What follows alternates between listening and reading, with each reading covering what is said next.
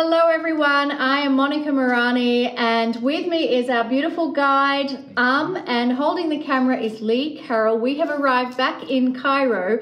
This is our last installment of the Kryon Grand Egypt tour, and the reason we're doing it is because we're going to have a little fun. But before we have fun, we want to just talk about Egyptian words, the ancient Egyptian words, and how we actually are mispronouncing them. For example, everyone says Tutankhamun. That is not the way you say the name. And so can you share with us how you would correctly pronounce that? Sure. Hello everyone.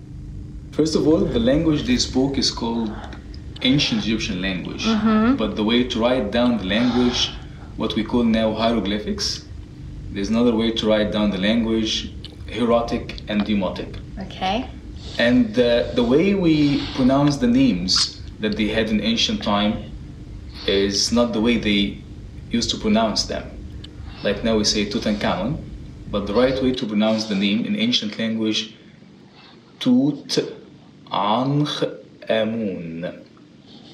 Very different. Very, very different. Yes. It's even more beautiful when you say it that way, not Tutankhamun or King Tut, but you say Tutankhamun, which means the living image of Amun. The living image of Amun, and you don't get that. Of the gods. You don't get that when you just Tutankhamun. Yeah. So, wow. We do that with many names, like when we say Ramesses, it's Ra-Mi-Su. When we say Tutmosis, it's Juhuti Mes. We say Nefertiti or Nefertari, which like two different queens by the way. It's Nefertari. It means the most beautiful one. Nefertari. Exactly. Actually, this is how they used to pronounce it in ancient time. They used to feel each part of the word, each sound coming out from their mouths, like Nefertari, the beautiful one, or the most beautiful one. When you say Nefertiti, the little beautiful one. So Nefer means beautiful, so Nefer, you don't say that's Nefer, but Nefer, it is beautiful.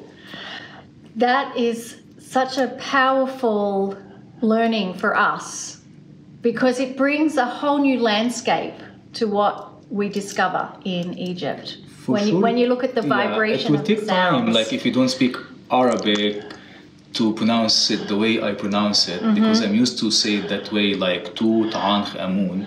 But if you practice, you will be able to pronounce it that way. It's and you almost, will feel it is more beautiful. Almost like the language is musical. It is. Rather than a spoken word. It was like that, yeah. Yeah. Do you think that's also why many of the chambers have a resonance that just support sound? For sure. They designed the temples for them, like when they stand between the columns and when they say what is written on the columns, like they sing what is written on the walls and the columns, and that will make like echo inside the temple. So it will be like natural music. They didn't need like musical instrument to do that sound of music. So by the way they sang what is written on the wall, it will make like an echo inside the temple, so they used to sing what is written, not just saying what is written on. Do you have a favorite phrase?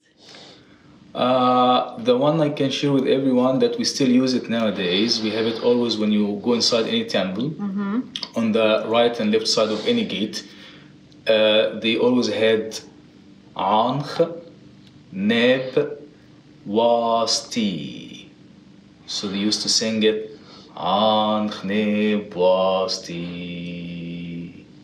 the translation for that, live the Lord of Upper and Lower Egypt.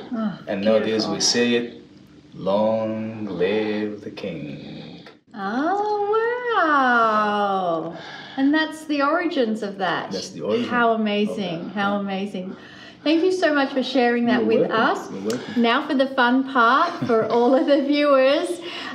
Is amazing at doing a cartouche is what you see with there's a circle around it, and inside is normally the names of the kings or queens, and it's called a cartouche. And us tourists have fun where we write our name, Monika, and they will do a cartouche with the symbols to represent the letters. So guess what I did?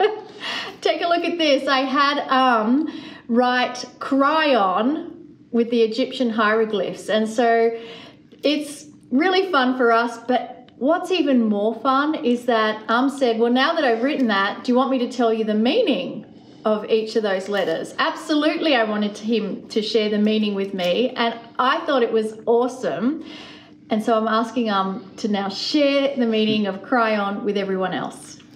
Like for hieroglyphics, the way to write down the ancient language, they have different like characters and signs and figures of animals, birds and reptiles and other things they used in their lives, like daily life objects, let's say it like that. And they used to write down as they pronounce the name, like the sound of it. We say Kryon, so it's K-R-Y-O-N. And for the sound K is a basket. Mm-hmm. And they usually made their baskets out of papyri. Mm-hmm. And papyri was like sacred flower for them in ancient time. And papyri, the reeds from papyri, they made paper. And by having paper, they wrote down the knowledge they had, some of the knowledge they had, not all the knowledge they had. And by having papyrus, you feed your brain.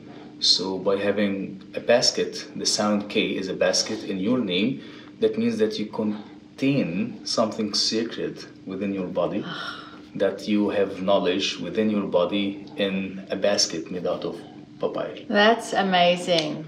And the second sound is R, which is mouth. The sign for the R in ancient language is mouth. And to have a mouth in your name, that means that you know how to use carefully your words coming out from your mouth in a positive way. Mm-hmm. Some people just keep talking, and you get nothing from what they say. But to have a mouth in your name, that means that you know exactly the words coming out from your mouth. Wow. And to make the sound Y, you have not just one feather, two feathers. And the feather, maybe you know that already, was the symbol of justice, because the goddess Ma'at, the way to identify her by having feather on her head. Mm-hmm. And by having two feathers, you are justful, you are like feather, justice and truth. Justice and truth. Yes, so it is not like just a small thing to have in your name. You have two. Two feathers, not just one. Not just one. Yeah. And the sound O, they have it by showing baby chicken. Baby chicken! I love that. We have baby chicken in Kryon's name. Baby chicken, when you see baby, yes, it means innocence. Oh, yes. Purity. Purity. Innocence. Exactly. Innocence, purity. Yeah. So that's the meaning of the baby chicken. Oh, And nice. the last sound is N. Mm-hmm. And the sound N, they have the zigzag, which represents water. Mm-hmm. And water means life. Life. Everything. Yeah. Water is everything. It means as well like we use it for purification, or the ancient Egyptians, like that. The one thing that everyone had to do before going inside any temple was purification. Even the king, His Majesty, was not allowed to go inside before taking shower. And besides using oils and perfumes, but it was must to use water. So water is everything. That's amazing. Well, I hope you all enjoyed hearing those incredible details of what Kryon means using the ancient Egyptian hieroglyphs. It couldn't be more perfect. Yes. I think Kryon is winking right now. Yeah. So this is our final video from our Egypt tour. We want to thank the Travel Keys Tour Agency. We want to thank our 3 beautiful guides, who is with me. We also had Hisham and Omar joining us, and the entire group that gathered with us are just the most beautiful souls that Lee and I have had the pleasure to experience. And so feel all of our love to all of you. We are sending you love and blessings from Egypt. Thank you very much. Thank you.